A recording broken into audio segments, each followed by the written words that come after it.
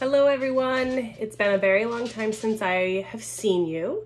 I wanted to check in with you guys and let you know that all of our animals are doing great. This is Daryl for anyone who already knows him. If you haven't, he is a box turtle. He's wonderful and handsome. In the summer, he lives down at our nature center, which is probably where you've seen him. But in the winter, he lives up here in my office because he tends to not take good care of himself, and he needs to have baths given to him every couple days so he stays hydrated. You can see him. We adopted Daryl from Matt's, which is Mid-Atlantic Turtle and Tortoise Rescue.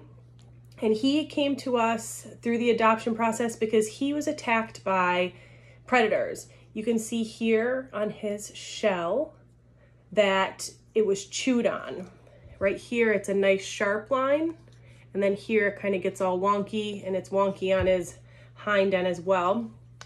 So he can't close up like a box and protect himself from predators, which is where he gets his name. He has a hinge on his shell right here and a hinge on his shell right here. So he should be able to close up like a nice little box with his head and his legs and his tail right inside. And animals wouldn't be able to get at him because he's hard like a rock, right? I'm not gonna knock on him because he can feel it, but he would be hard like a rock. However, he cannot close up, he cannot protect himself from predators, so he lives here with us where he does not have any predators, except for he thinks I'm a predator right now, which is why he's trying to get away from me. Turtles are really interesting animals. There's terrestrial turtles as well as aquatic turtles, and Daryl is a terrestrial turtle. Do you guys know the difference? Terrestrial turtles live mostly on land, and he lives mostly on land. So he likes to be near a brook or a stream so he can go in and have a drink, but he spends most of his time walking around the woods and eating things like worms and mushrooms and berries and lots of weeds and bugs and things like that. Daryl is a male box turtle, and I can tell because he has red eyes. Do you see his eyes?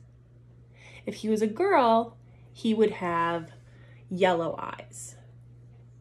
Daryl also, you can tell that he is a male because on his shell, there's two parts of a shell. There's a carapace, which is this C-shaped part of his shell, or a plastron, which is the flat part. And if a turtle is a male, it has an indent on its plastron. Can you see the indent right there? And if it was a female, it'd be nice and flat. So this is a little update on Daryl. He's doing great. He is ready for summer and hopes that he gets to see you guys. If he doesn't get to see you guys and we still have to be social distancing, I'm gonna continue posting videos and movies and facts about him. But for now, that's what I want to share with you about Daryl, and he's gonna go back in his little cage, which is a nice big wooden box with a water dish and a light. He has two different kinds of lights so he can stay healthy. And yeah, he's living the good life here at Moreau Lake. So everyone, this is Daryl. If you haven't met him, he looks forward to meeting you. And if you have met him, he'll see you again soon. Bye, guys.